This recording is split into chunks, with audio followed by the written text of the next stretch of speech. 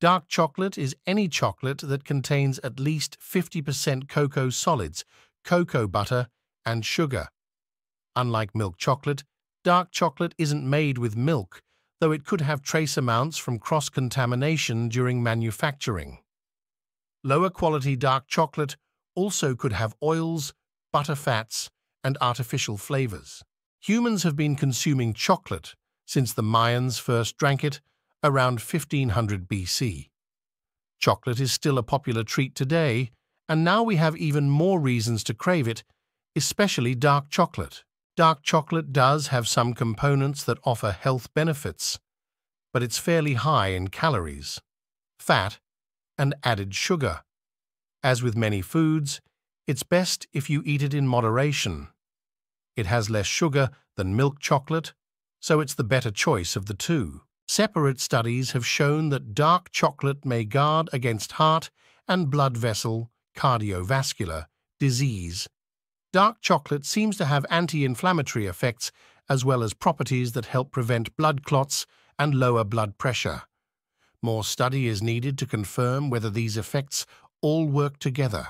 Separate studies have shown that dark chocolate may guard against heart and blood vessel cardiovascular disease.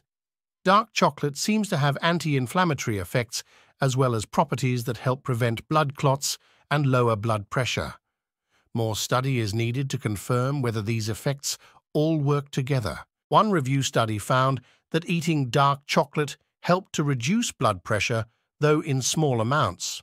Other research found that it improved blood vessel flexibility and function and possibly prevents arteriosclerosis, which is stiffness in your arteries caused from buildup of plaque and fats. One small study found that people who ate dark chocolate had improved vision 2 hours later compared to people who ate milk chocolate instead.